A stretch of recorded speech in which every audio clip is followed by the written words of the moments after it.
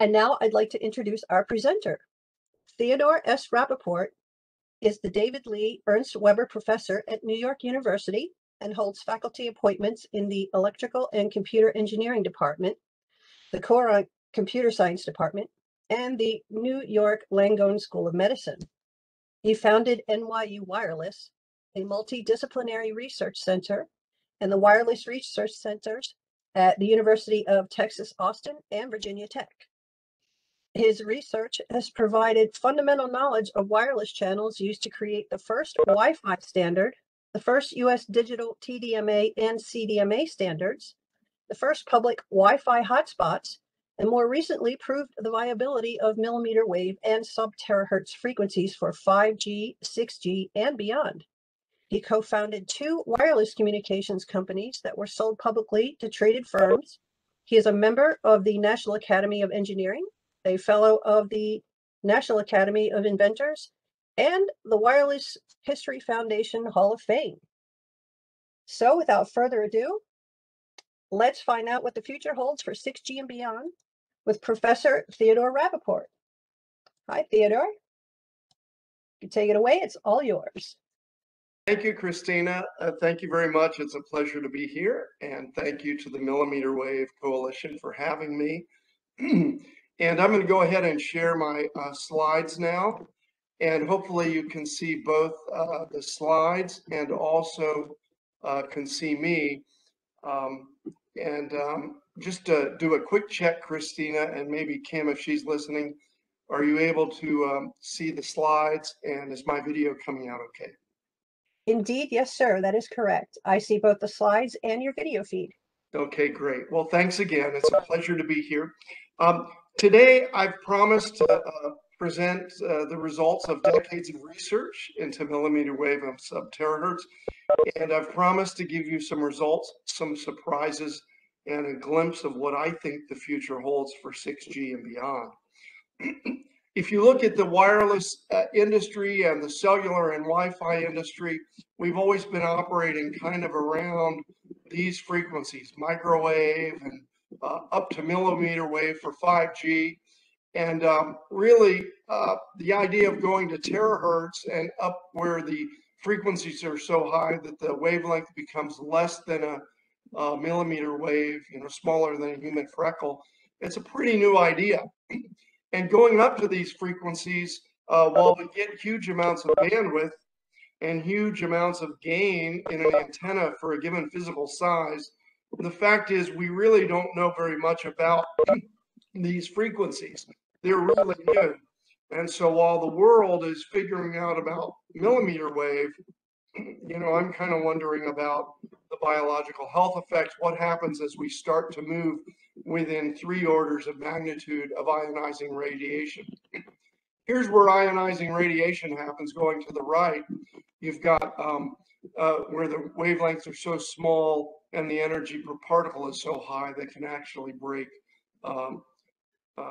bonds in the valence shell of atoms.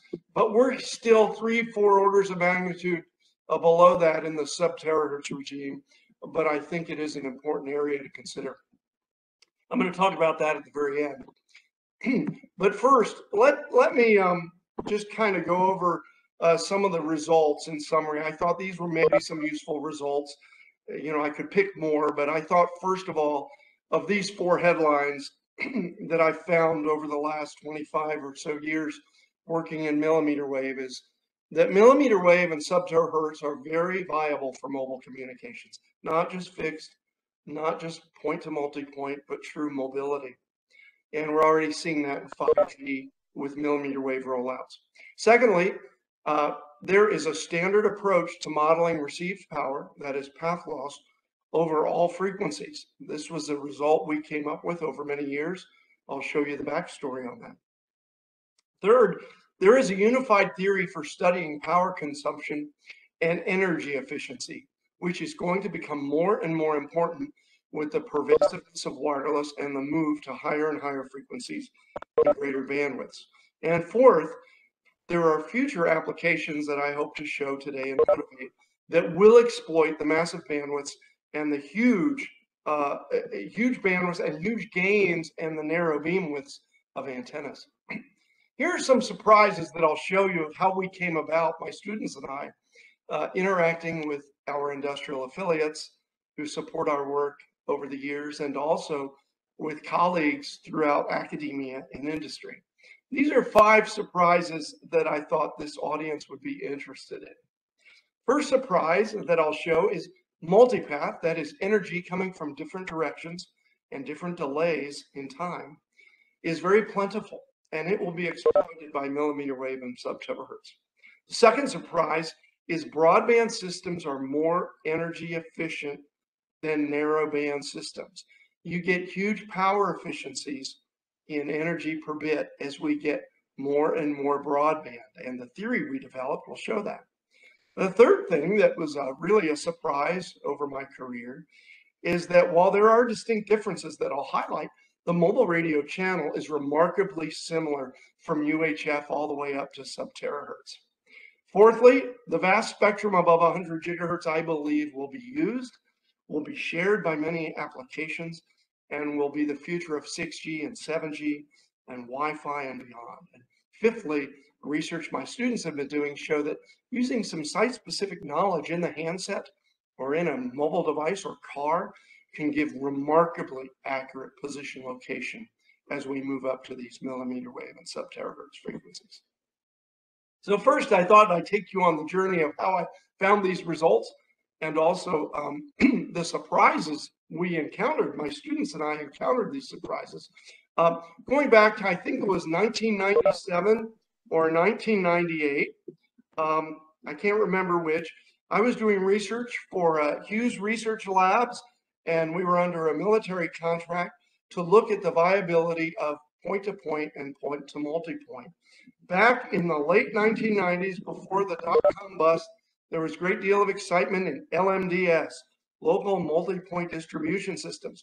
Reed Hunt, as chairman of the FCC, and the FCC commissioners had opened up the telecom market to try to allow local exchange carriers to have access over wireless to compete in the wired telephone business. It was really an innovative idea. And in the late 1990s, companies made huge investments.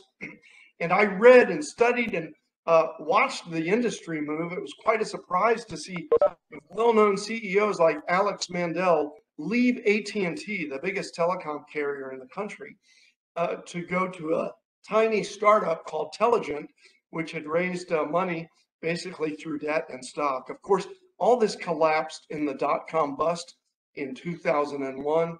Companies like Telligent and Nitro, who were making products to try to handle point-to-multipoint, building-to-building, last-mile telephone. The bottom line is the semiconductor industry wasn't ready. But we were doing this research, and one of the amazing things I noticed in that none of that research that was done back in the 90s was considering mobile. In fact, all the empirical work and all the modeling work was really looking at going to tall base stations and looking at point to multi-point rather than the mobile channel. And when I was conducting research at Virginia Tech at 38 gigahertz over 600 meter link for the military, I noticed something remarkable. I noticed that there was multipath that would change as a function of rain. And I was even able to make a non-line of sight connection. Of course, this paper we published back in 2000. We had done the work a couple years earlier. But what was interesting is you could see that rain and hail had huge impact. You see here the signal level, these black squares really dips as the rain and the hail amount increased. So, but the fact that the multipath changed as a function of rain rate was quite interesting to me. It actually piqued my curiosity. In fact, a little bit later, a year later, back I think 1999, I started to look at 60 gigahertz channels.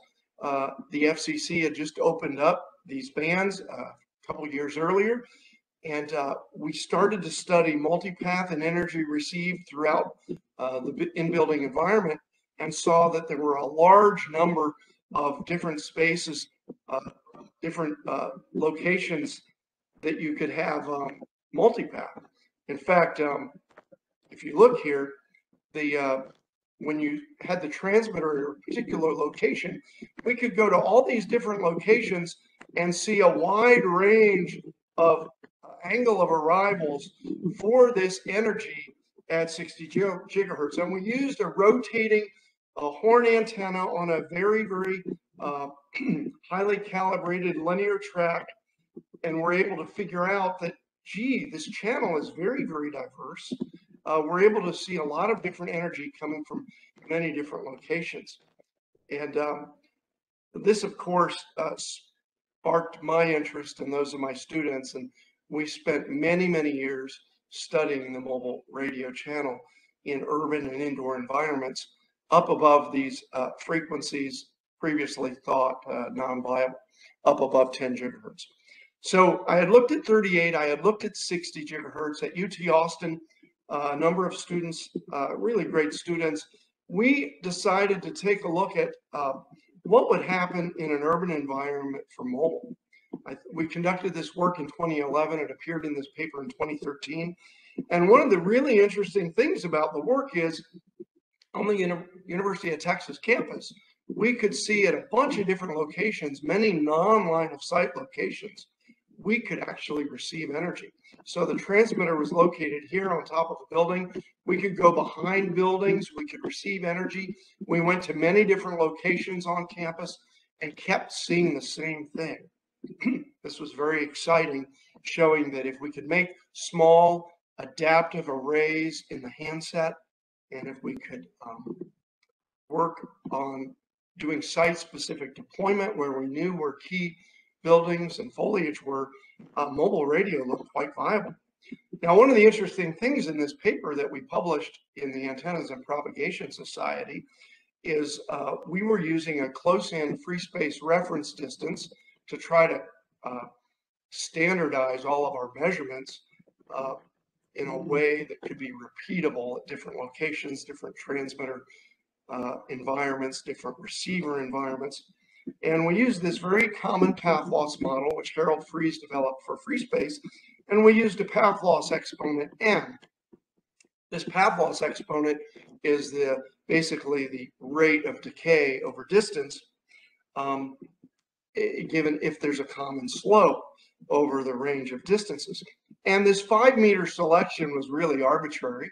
We knew that energy goes from the near field to the far field over a very small distance, certainly within a meter or two. And so we were trying to figure out how to show this energy. And then when we came to New York City, and I started NYU Wireless, we, of course, conducted more work in the streets of Manhattan, which confirmed, indeed, you can go around corners, you can have great bandwidths, and really the signal level is remarkably good, very comparable to sub-6 gigahertz. We were wrestling with how to characterize these path loss values because everywhere we went and we present these results, people thought, first of all, we were crazy. They didn't think millimeter wave could ever work for mobile. How could you go around buildings? Is there really that much diversity and reflections in the channel? How are we going to build antennas? And the second thing is I would see some of the very early work in Europe. And the very work in Europe and in Asia was using path loss models that as a radio propagation researcher didn't make any sense to me. They were using this, what we call an alpha, beta, gamma model. It's what the 3GPP global standard body had been using, I guess, since the year 2000, back when 3G was popular. And this model used to measure the signal level at a distance was being adopted and used by universities, by companies. And the thing that troubled me about the ABG model is that it had no physical basis to how the energy leaves a transmitter and goes to a receiver. No physical basis at all. They were just fits to data, parameter fits to a bunch of data made in the channel. And in fact, a colleague of mine from my very early career, Daniel DeVasser-Batham, used to say, the funny thing about radio propagation is you show me any point, I can give you a counterpoint. That is, the channels are very, very, they almost seem random. But I'm a big believer in physics, and that physics governs how radio waves travel. And if you don't harness the physics in any kind of mathematical representation, you're able to get results that don't make any sense. Now, I know artificial intelligence and machine learning algorithms of today often aren't based in physics. They're often based in simple machine learning and learning patterns without a lot of basis. But the more physical basis you can put in any model, the better you're going to be in recreating the physics of an entity. And we know the physics of radio propagation. In fact, if you look, you'll see that in this next slide, we did the math for a model which is called the close-in, the CI model.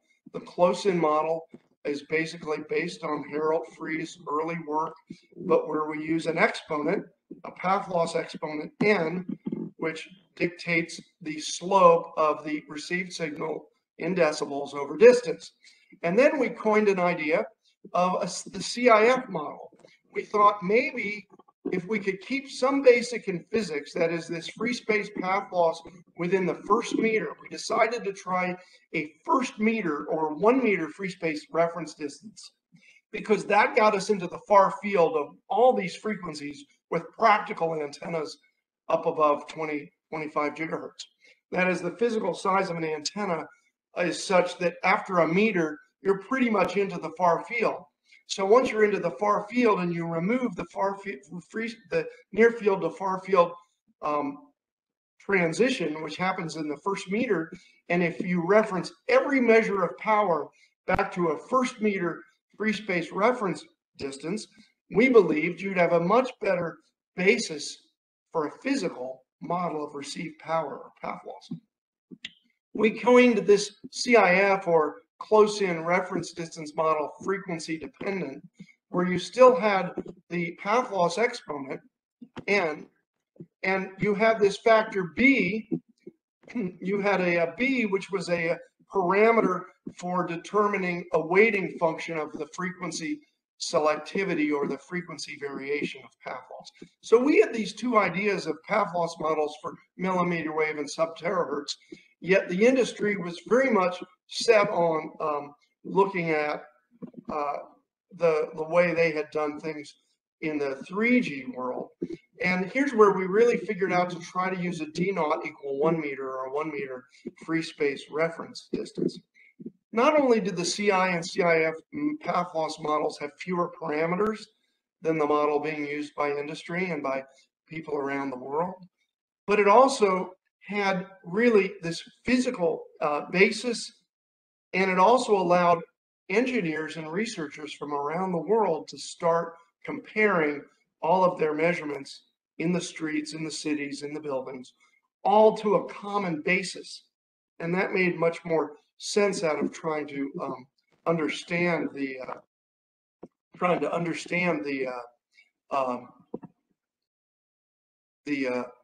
results from different people.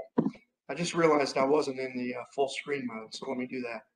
So we went to study with people from industry and academia in Europe at many companies that were sponsoring NYU Wireless. We looked at a massive data, this massive amount of data, and compared these various models using a 1 meter free space reference. And the remarkable result was, if you plotted all the data from indoor and outdoor, different frequencies, wide range of frequencies, wide range of cities, wide range of buildings, the standard deviation was just a tad bit higher with the CI and CIF model. It's just a little bit higher, 5.7 versus 5.3. But the amazing thing is that the CI and the CI model both were very comparable. This B, this frequency weighting factor, was very close to 0. So it turned out that there wasn't a lot of frequency dependence, all the way from 10 to 28 to 38 gigahertz.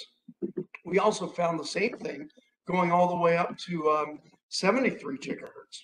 And when we looked at all the data to try to figure out a sensitivity analysis, And if you omitted some measurements and had some measurements, if some measurements were blocked by a building and others weren't blocked by a building in the city, what we found is that the industry had been using an ABG model, which had a lot of variation, huge standard deviation in a data set if you missed a few data points, where you had very smooth and very reliable performance if you took out various data points from the CI and to a lesser extent the CIF model.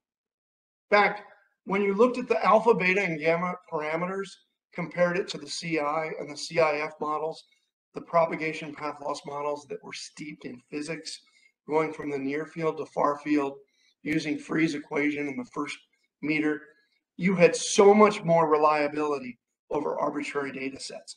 And this proved to me and to the world that using a first meter free space reference distance going up to these very high frequencies makes so much more sense. Not only can you interpret them between different research groups and standard bodies, but furthermore, the particular data sets contributed by different standard bodies will have much, much less sensitivity to the measurements you did or didn't make. This was a landmark paper and it won an award that year. Now, along the way, one of the things we wondered, and I had a wonderful grad student, James Murdoch, who he really pondered this idea of how do we measure power efficiency, especially as we go up to these super high frequencies and super high bandwidths? How can we develop a theory that can be used in general for determining how to design wireless transmitters, receivers, and wireless networks? And we had talked about this and realized one of the great contributions of Bell Labs that we teach in every digital communications course is the theory of noise figure. Noise figure is an analytical, mathematical approach to quantifying and comparing any circuit, any system for its performance in the face of noise. Noise is this random event, yet if we have noise, we can design to signal to noise ratio to engineer a proper wireless link. So we have to characterize noise in our circuits and in our cascaded systems. James and I set out to try to figure, could we develop a similar theory for the consumption of power? It's interesting, I was on a panel just a week or two ago at the Brooklyn 6G Summit, which was pretty amazing content. You could see it. It's open to the public at IEEE TV. The Brooklyn 6G Summit, there were a number of us researchers looking at the future of 6G and beyond. And I was on a panel session with the Dean of Princeton, a colleague of mine, Andrea Goldsmith, where she said that it's so hard to quantify power consumption. And I argued back, well, Andrew, I don't think you've seen our consumption factor theory. This theory really was modeled after the noise figure theory, where if you take a device, say a particular baseband system with a mixer and an oscillator and a power amplifier, and you take something like this, how can we develop a formal way of characterizing what's the best design? How much power efficiency do I need in the power amplifier versus the load versus the phased array antenna? What if I lose power in my phased array? How power efficient does my mixer have to be? We set out to answer these kinds of questions. And we even had in mind back in 2011 when we were working on this, we had in mind that someday there would be these huge, massive broadband networks. So just like in noise figure theory, if you have a source and you have a sink and you have various signal path devices, we set out to figure out how much power is consumed by a device that transmit bits through the channel and how much of that device's power is not being used to transmit bits through the channel. That is, for each ounce of energy, each joule of energy, how much is being wasted in heat or in performing off signal path jobs, and how much is actually being put into the transmission. In fact, if you look at equation 21 in this paper, we broke up the consumed power into three components. the signal power, which is made available to the signal that's going to eventually be radiated or carried down a cable or a fiber optic cable or a circuit or a cascaded system. This was totally applicable to wireless, wired devices, circuits, systems. It's very general. How much power is being consumed by that device to carry the signal to the next stage? How much power is being used by that device to carry the signal to the next stage, but is not being used to generate the signal itself? In other words, wasted in heat. And then how much of that power is being used by that component where it has nothing to do with carrying the signal, but maybe it's a power supply, or maybe it's a graphical user interface, or something having nothing to do with carrying the signal through the communications channel. When you break up every bit of power into these three different separate bins, what you find out is fascinating, and that's what we did in the consumption factor theory. What you find out is that you can now identify the optimal signal to noise ratio, or the optimal amount of power consumption for a given signal to noise ratio in order to maximize your use of energy. I won't go into the details here, but the bottom line is we now have a way to adjust the power efficiency and consumed power, and the way to compare different devices as a function of the particular cascade of components, the particular radio channel. In fact, we have this power efficiency factor H, which is really very much like Free's noise figure. In fact, if you look at the definition of H and this cascaded summation to the -1, H to the -1 is really just like the noise factor in Free's noise figure theory. So the bottom line here is we have developed a very similar approach to quantifying the power of any network, any device, any wireless link. And once you do that, you can start determining where it makes sense to be power efficient and where not to be power efficient. For example, in figure 6 in this work, we found out that a high signal path efficiency, that is with very, very good components that are very, very low loss, and with very, very high non-path power, that is, think of a smartphone. This smartphone spends most of its power not in transmitting and receiving radio energy, but in the graphical user interface, the display, the processor. So really, we have a lot of non-path. P sub NP in these equations is power in the non-path. We do so much non-path processing in smart devices. What we can see is that the energy expenditure is dominated by non-path power, which means there's little advantage to shortening the transmission distances. Yet, if we figure out, if we were able to figure out that things are very non-efficient, where the H is very small, 0.001 for the efficiency, it turns out that it becomes very advantageous to use smaller distances to maximize your power consumption. We went on to figure out the optimal distance where you get maximum consumption factor for relays versus non-relays. But this was a theory that we developed over a decade ago that is just now starting to find use in the design of millimeter wave systems, smart antennas, massive MIMO. It's very early days, but this is something we think really offers the opportunity to analyze these shorter link distances, these massive bandwidths, which we're going to see. And we actually used this recently in studying a high altitude platform system with Nokia, where you look at having basically a repeater or a base station flying on a drone several kilometers above Earth. You could use this for emergency deployment of cell sites and so on.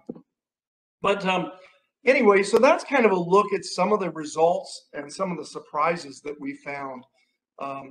And now I thought I'd give a glimpse at what the future of wireless is likely to be, building on the foundation of the move of the wireless industry to 5G and the millimeter wave adoption in Wi-Fi that's starting to happen. You know, the FCC opened up the spectrum from 95 gigahertz to 3 terahertz back in 2019. And there are now 4 bands, 4 unlicensed bands. Products are being developed, applications are being made. And this has happened around the world. England's also done this. And what you have when you bring these frequencies above 100 gigahertz into the fore is these huge channels and these huge bandwidths which now allow these new kinds of applications we never had in wireless. For example, we have the idea of a human surrogate. Ray Ozzie and I talked about this at the Brooklyn 6G Summit just earlier this month. The idea of having near human brain data rates, the rate of our computation in our brain, which is several thousand terabits per second. That's how fast we're computing with the huge parallel processing in our brain. You know, the idea of having wireless devices actually doing some mundane tasks for us at the rate of our thought. And robotic control, fleet control, these are some of the applications when you get to these huge bandwidths. Sensing, of course, you can start doing spectroscopy over these wide range of frequencies, gesturing and detection, touchless smartphones. Some of these are already coming, detecting the air. See in the dark, we'll be able to do imaging. Very exciting application as you get to these very high bandwidths and very narrow beam widths. And then, of course, communication. The information shower is something I've been talking about for 15 years or so. And we'll actually be able to have huge data rates, download information as we pass by an access point, as we drive along in our car. And then positioning, which I'll talk about a little later. You get remarkable positioning as you get this high resolution, both temporally with a much wider bandwidth and also spatially with much more narrow band antennas. So some of the ideas here, drones delivering, autonomous cars, robotics, holographics, offloading, cloud compute, that's very exciting. A lot of work's going into that. Detection, simultaneous localization and mapping, SLAM, where you can map out where you are, map out your environment and send it back to the edge for computing and building up maps, instant real-time sensing, knowing what's happening in the environment. And of course, in mobile communications, getting to these huge backhaul, I believe it's a huge opportunity for solving the digital divide, connecting the next billion, rural connectivity with these huge bandwidths. It becomes like wireless fiber. And as I'll show, the weather and the oxygen absorption is really a myth. So that's one of the surprises that I mentioned earlier.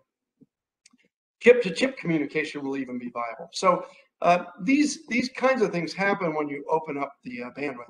And let me just quickly show you the human brain and how powerful it is.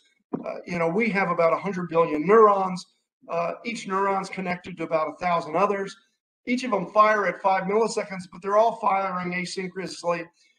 So we have all this massive connectivity, 100 billion neurons.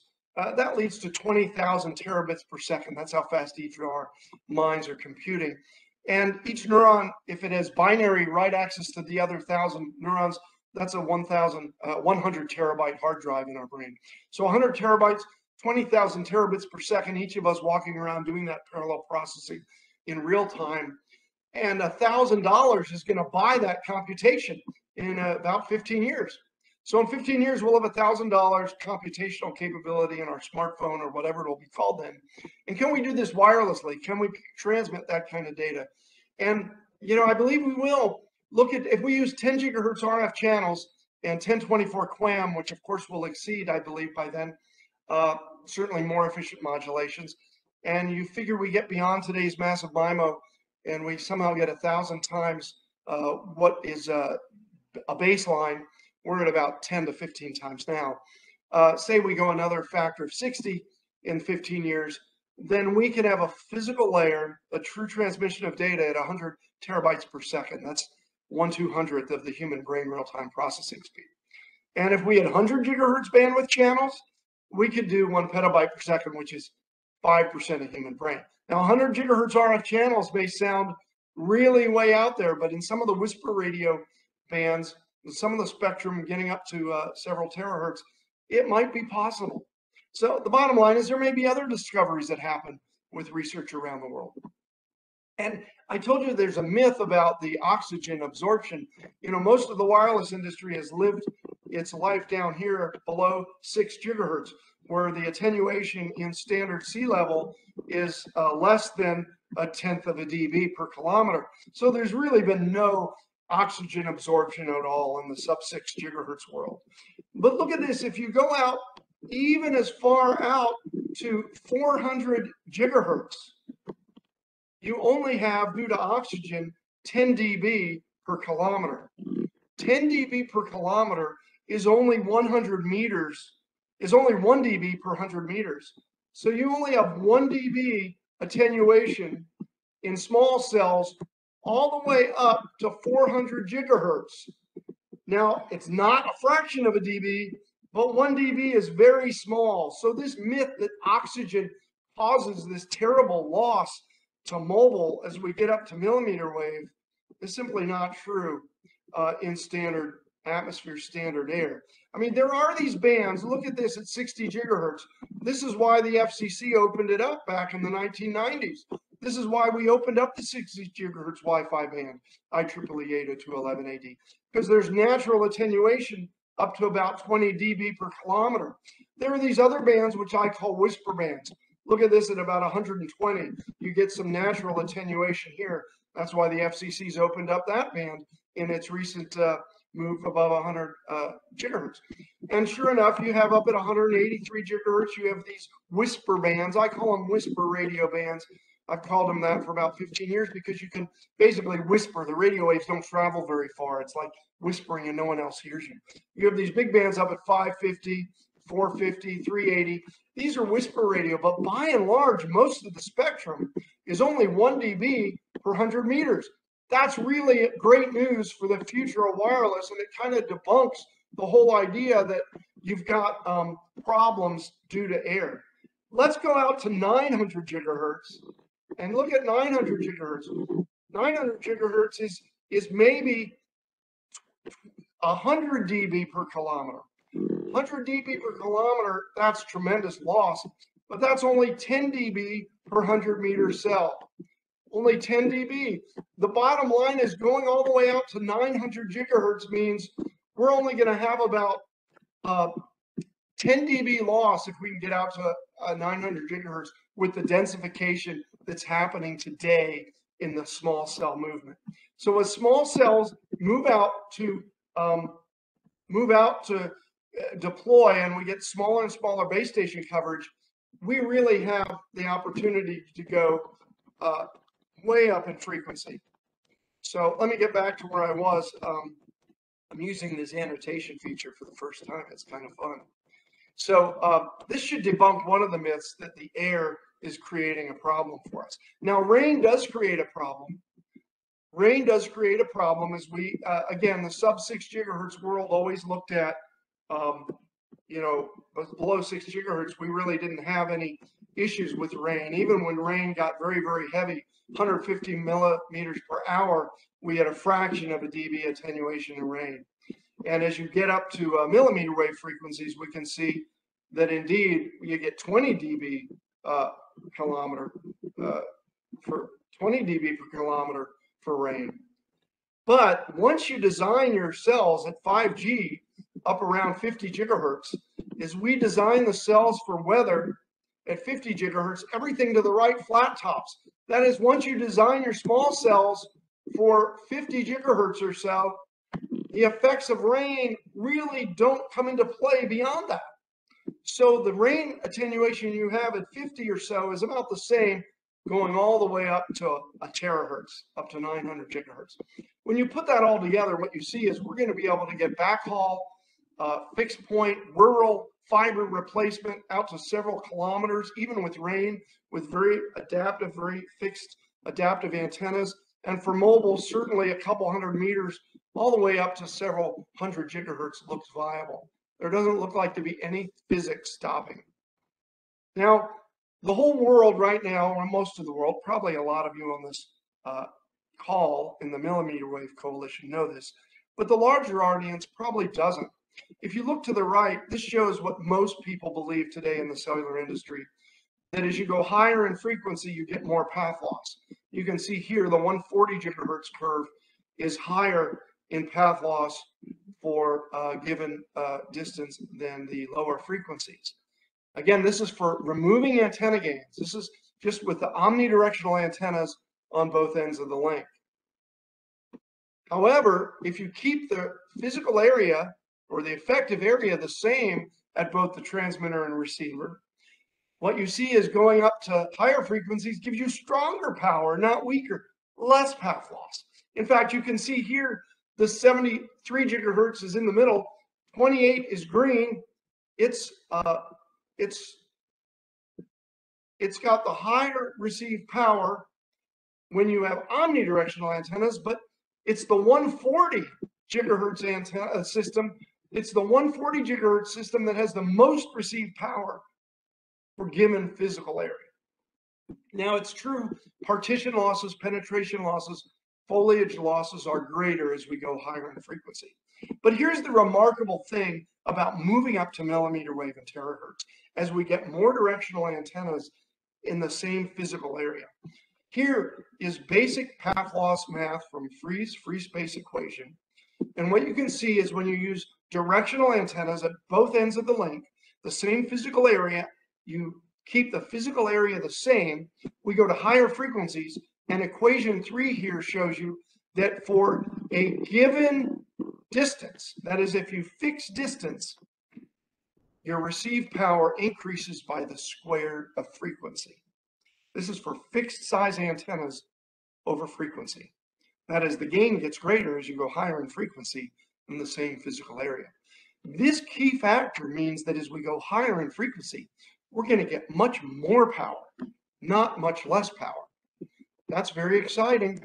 And just to show you an example of how that works, some simple numbers looking from 3 to 300 gigahertz for a particular area that you'd have in a handset, particular area that you'd have in a small base station panel. These are typical values used today.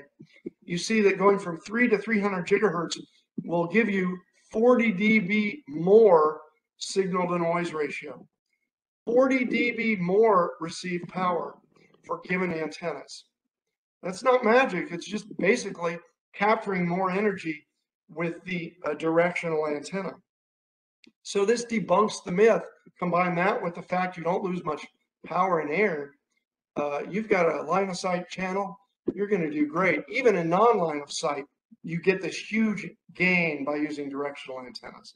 This is big news because what it means is we're going to be able to design wireless networks way out into the future where we're going to get much greater bandwidths. That is, we'll be able to use this additional power to get much greater bandwidth channels at no loss of battery power.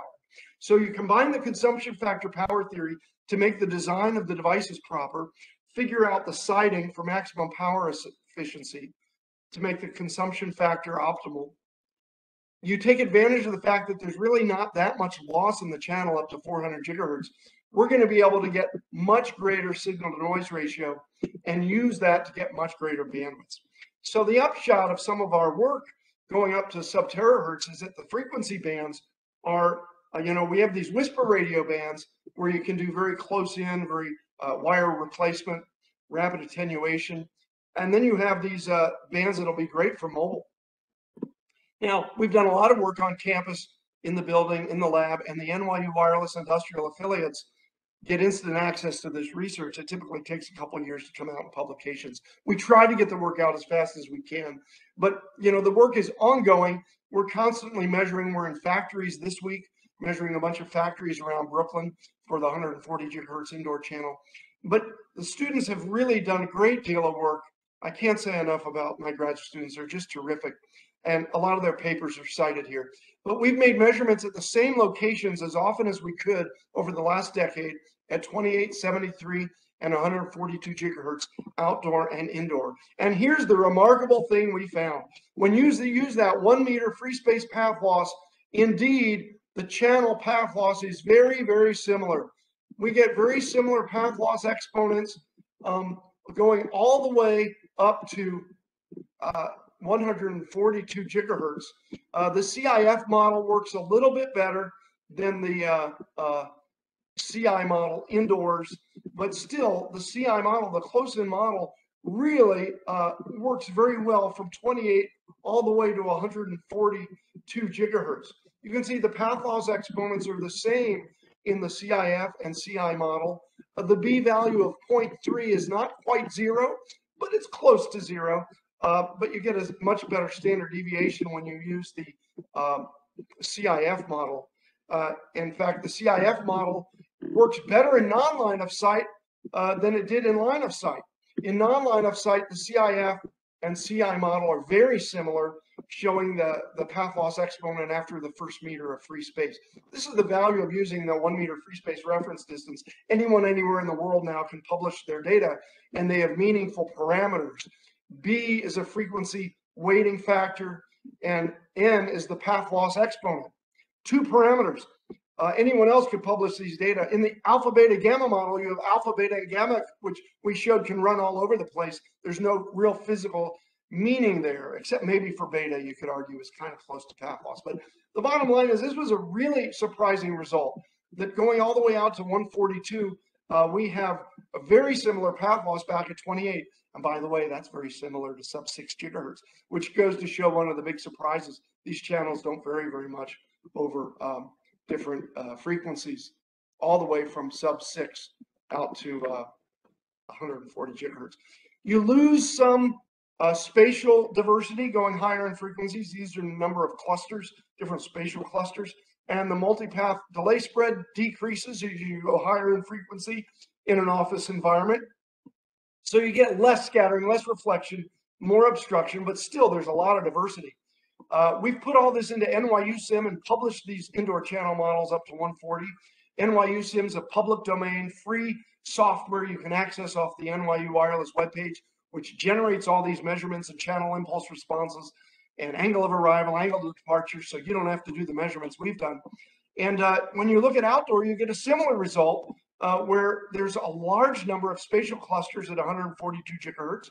Very exciting results that have come in, where we're able to see there's a lot of multipath and mobile links will work. And we went all around the campus at Brooklyn, even during COVID, with the transmitter and receiver at different locations, measured a lot of the locations we did, the same ones at 73 and a lot of 28. And again, we found the same thing. Over these wide range of frequencies, the CI, the close-in reference distance model, gives us a very similar path loss exponent, 2.96 after the first meter of free space. It's virtually frequency independent all the way to sub-terahertz in the outdoor urban microcell environment. And you can see many different spatial energy angles of arrival clusters. And again, you see them drop somewhat, but not too much in non-line of sight. Look at the angle of arrival in non-line of sight, 4.1 at 142 gigahertz versus 4.7. This is the average number of unique spatial directions you can see in the outdoor channel. This is great news. It means we'll be able to detect energy from many different locations. Of course, the threshold on this matters. If a signal is blocked, you want to very quickly find the beam where there is energy that's unblocked. But this shows a remarkable amount of diversity. And similar to the indoor results, what you see is that multipath does decrease in general over non-line of sight. It's interesting, we have this one directional line of sight measurement, the maximum. That was very odd. It was from a reflection that happened to be in the same location under the directional line of sight, 13.9 nanoseconds. But by and large, you have less time dispersion as you go higher in frequency. We've generated this in NYU Sim. We're putting the outdoor models in now. That'll be a new release. You can start doing spatial spatial multiplexing versus beamforming, eigenvalue beamforming analysis with this channel data, and we're starting to do that. And a lot of our industrial affiliates are doing that. The bottom line is outdoor at 140 gigahertz, it's really going to work. You're not frequency dependent.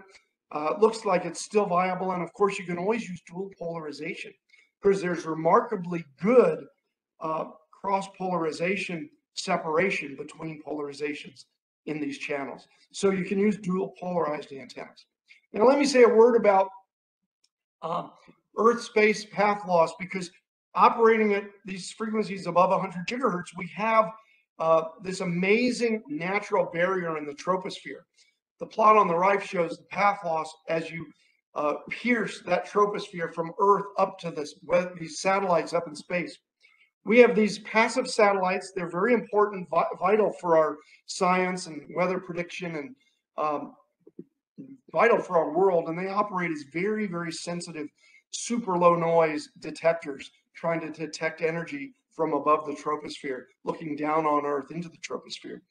And if you have mobile units on the Earth, they could interfere with these very sensitive weather satellites. So we have to understand, is it possible to use mobile devices on Earth and rely on this remarkable separation that's provided, this protection, if you will, that's provided by the troposphere?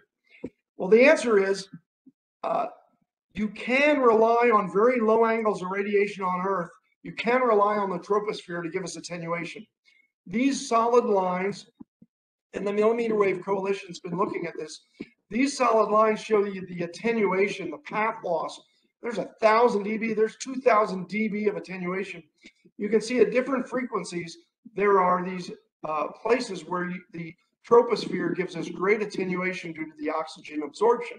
And you can see these correspond to where the FCC has allocated the license-free bands just a couple years ago. The question is, can we put mobile here in these green areas and not interfere with, not have out-of-band emissions that interfere with these very sensitive satellites that are up there? And these are our best guess of how many satellites are up there. And the question is, can we do it? And we did an experiment at NYU, and I'll finish up here because I realize I've got a lot more, but I realize we're running out of time. We took a look at how you might do that, and we decided to put a receiver up on the roof on the left and use a bunch of transmitters on the ground on the right. And could we capture energy on this receiver on the left, pretending that's a satellite, and you can see it on the far right here, trying to look at every possible direction. Could we find energy that was emitted from the ground? And you can see we have a base station on the ground emulating a mobile unit or a base station. And so with the satellite surrogate mounted on the building on the left, we went to 10 different locations on the Brooklyn NYU campus to see if we could find energy from a mobile that was transmitting, radiating in all different directions systematically, and then systematically scanning all possible directions on the roof to see if we could find any energy. And this was the only place we could find scattering of energy when we were relatively high on the horizon at the transmitter and bouncing off of a building. We were about 20 dB down, getting a reflected path from the terrestrial transmitter going up to the mobile.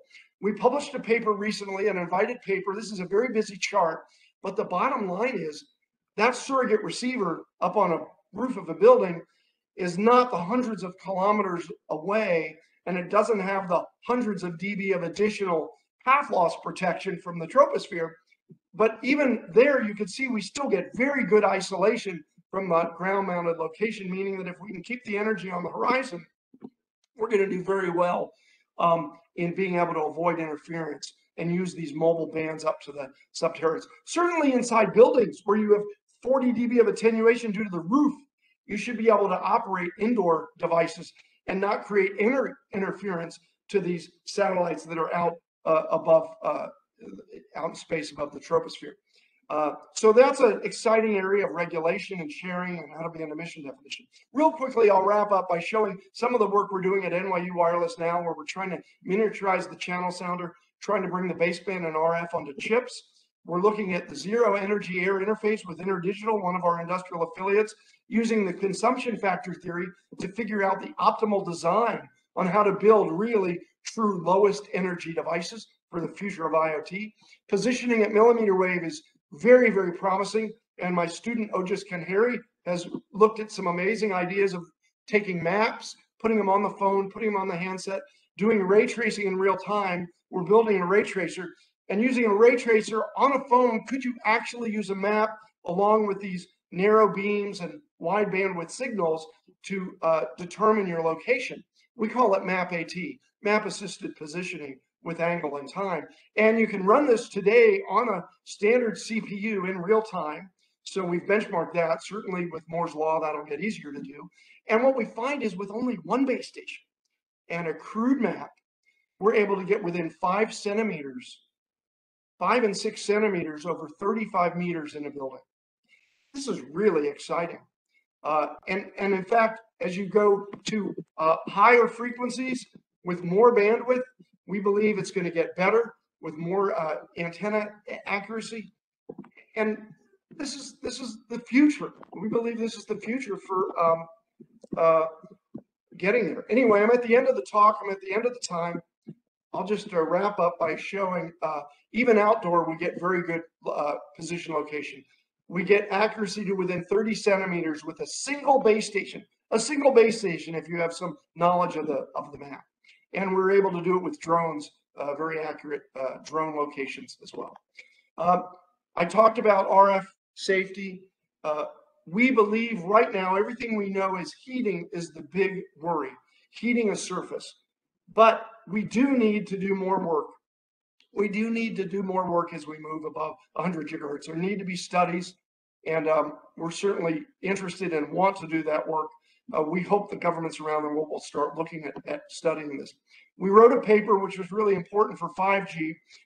We want to be able to do the work and get the knowledge. It's not there yet, but we need to know the knowledge of going to these 100 gigahertz and above frequencies. We need to make sure they're safe. In conclusion, it looks like there's clear sailing technically up to 900 gigahertz.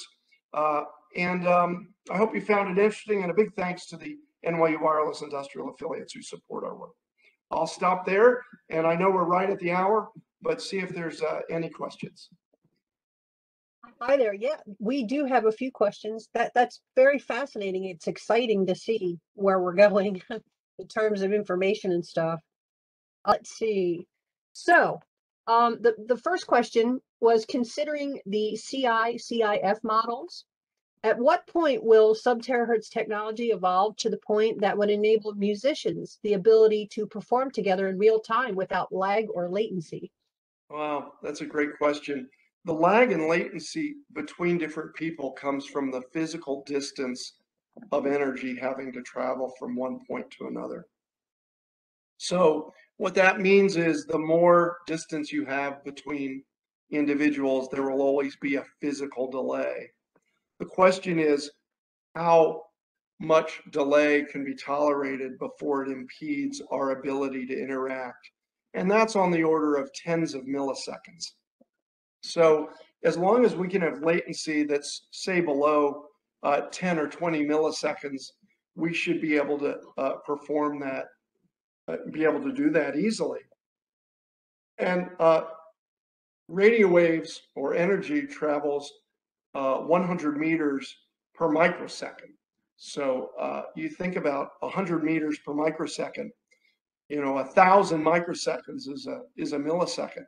So that's 100,000 meters, which is what, I'm doing this in my head, but 100,000 meters is what, 100 kilometers. So if you're within 100 kilometers, we should easily be able to do a millisecond if the latency in the wireless channel is negligible. And the beauty of going to wider and wider bandwidths is the bit duration or symbol duration becomes much smaller to where the latency becomes much smaller. The packet size becomes much smaller. So technically, we should, when 5G reaches maturity, we will be able to do those kinds of things, human interaction without latency. In fact, I bet you can do it now. But easily, as we get wider and wider bandwidths, we'll be able to have latencies well below 10 milliseconds. We're trying to shoot for 10 milliseconds now in 5G. So that will be possible. The beauty of going to much wider bandwidths, in addition to smaller packet sizes and smaller symbol durations, is that the wider bandwidth will also exploit things like sensing and position location and other things that we're going to get for free. But the latency problem is really a physical location and a network transport problem, not just over the air interface from the mobile to the base station or from your laptop to the Wi-Fi access point, but then what happens in the network from the access point as your bits are aggregated and sent through the core. So right now with 5G new radio, we should be able to do that without latency, without noticeability, and that will improve over the next few years. Okay. Yeah, I would imagine that having specific networks also out there, like just segregated networks, right, for people that specifically want to do musical things, that would probably also help with the error correction and so forth. Yeah, it's interesting. It brings up an idea. There's no reason why we couldn't use 5G devices for, think about it, wireless microphones at the opera or a symphony, or musicians that want to jam. We could do that now, really, with the ability that's in 5G and the channel bandwidths and the data capacity that's there now. So 5G will allow that. And 5G is the first global cellular standard that has network slicing that allows factories or different constituencies to develop their own network. So you could kind of imagine a symphony or a opera house or a factory or some kind of venue, or even a university that has a bunch of student researchers all working collaboratively on such things in real time, all connected within a local area where transport delays are not an issue. Today's Even better 5G for could do that. young kids too, right? For learning, right? So teachers, they can teach kids from distances. It doesn't even matter. I think it would be awesome. Well, look at what happened in the pandemic. Look at the value of wireless and how vital 4G networks and Wi-Fi networks were for learning, for business. I mean, this Indeed. should show that the global governments around the world, the vitality and the necessity of the information and communications technology sector. ICT was the lifeblood during the pandemic of economies and kids learning, and it doesn't replace being there, but still, you're absolutely right, Christina, that there are myriad applications once you get this bandwidth. And in fact, at the Brooklyn 6G Summit we just had, check it out on IEEE TV, we talk about the digital twin human, the idea of digitizing and virtualizing so it's like you're there with someone else, more kinds of realistic interaction even when you're remote. So that's kind of what the world is looking to. That's awesome. Sign me up. So we have just a few more questions if it's okay. Can I continue with just like maybe 3 more questions? Oh yeah, I'm fine with it if we have time. Oh yeah, heck yeah. Okay, so let's see, the next question. In the human brain, neurons that fire together wire together. What type of device training needs to happen in the next decade to get sub-terahertz wireless comm to the optimum level of efficiency? That's a really hard question. I don't think anyone's looking at that. I certainly don't know the answer. It's a fascinating topic. I know there's a lot we know and a lot we don't know about the human brain, and I'm not an expert by any means on the human brain. But the CTO of IBM, a friend of mine, Paul Horn, former CTO, and I had a wonderful discussion several years ago, which motivated my thinking towards thinking about could wireless carry that kind of data rate. And it looks like we could get close to there. We'll be approaching that soon in commodity pricing, soon being the next 10, 15 years. But I don't know the answer. I think that's a fascinating field of research. Okay. Well, yeah, I think about the Internet of Things. I mean, they do a lot of talk about things, just like error corrections and things like that. I guess we're just going to see as these things evolve, when we get faster and faster, public real time, we're in 6G and 7G, I'm sure we'll see those breakthroughs. Yeah. Let's see. Okay, the next question. What is the critical challenge for the 6G development? Okay, there are a number of critical challenges. On the device side, there's making power efficient amplifiers, power efficient circuits, power efficient phased array antennas. Hybrid beamforming is still the norm in the wireless industry. Analog beamforming will come, but packing the small number of antennas, small physical size of a large number of antennas and small physical size and dissipating the heat, building those and making those viable is a challenge. And this is assuming above 100 gigahertz. There's spectrum allocation challenges, getting harmonized spectrum around the world to allow access to a market when these systems first come out above 100 gigahertz, making sure they could work in multiple countries, because there'll be a learning curve on the deployment of, we're learning that now in millimeter wave, 5G millimeter wave. The engineering workforce is learning how to deploy. The tools are being made to properly deploy reliable 100, 200 meter cell kind of distances and backhaul. I think that's a challenge. Just the knowledge of the workforce, understanding the propagation and understanding the proper deployment. I think those are the main challenges. I think they're all being worked on. If you look at our 2019 paper, we had a paper about 6G challenges and opportunities. We pointed out some of the global research efforts that are trying to solve these problems. We kind of enumerated them. But I think that's it in a nutshell. I'm sure there are more.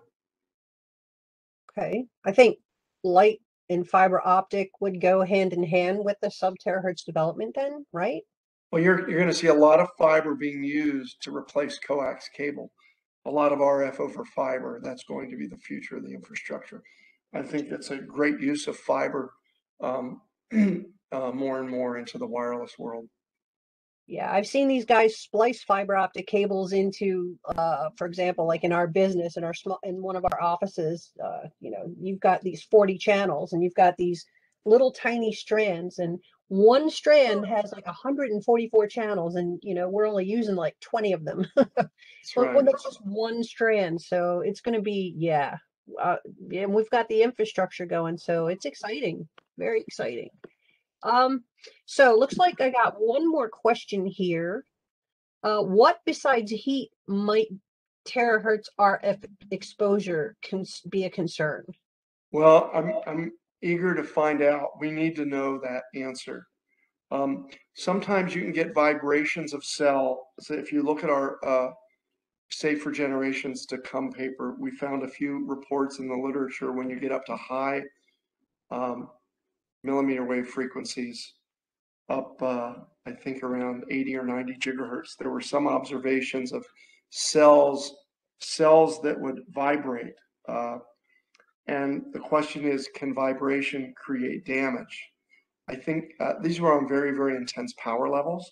Nevertheless, since energy goes up as frequency goes up in a particle, the question is, will lower power but higher frequency create vibrations, and do vibrations lead to cell damage? Can cell damage lead to mutations? I think how things vibrate and if there's damage is the key, is one of the things we need to understand. The other thing is we just need to understand things we don't know about. That's why we need to learn more about what radiated energy at these frequencies do to living organisms. There was a fascinating panel at the this summer's International Microwave Symposium, IMS. My colleague Chris Collins in the med school, he and I worked together on some of these health effects in the past. He was joined by several other people kind of exploring this, what was known to date. And everything known to date, and all the 5G concerns, people are concerned about 5G millimeter wave health effects. And there's nothing there that we could find. And the panel confirmed that.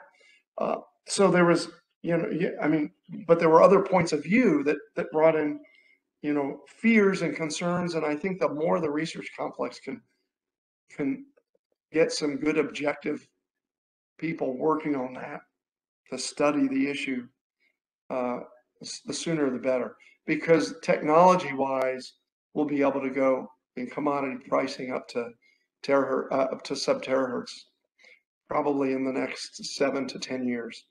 So it'd be good to really start researching this now. Absolutely. All right. Well, I don't see any other questions coming in the chat window. I guess we can go ahead and end it here. So let me just give a shout out to my current grad students. I've been blessed with so many great grad students, but I want to give a big shout out to Yan Xiaozing and to Ojas Kanheri and to Shi Xiaozhu and to Dipankar Shakya and to Hitesh Potter, who's joined me recently. Just really terrific grad students doing an amazing amount of work. And also to Jashay, who's helping Ojas. These students work so hard and are really inspiring to me, and hopefully their work and the work of my past students has inspired people. absolutely. Thank you. I guess we'll go ahead and end it here. On behalf of Washington Labs Academy, I'd like to thank everyone for their attendance. I'm going to go ahead and end the event. Please enjoy the rest of your day, and most importantly, be safe out there. So until next time, bye-bye, everybody.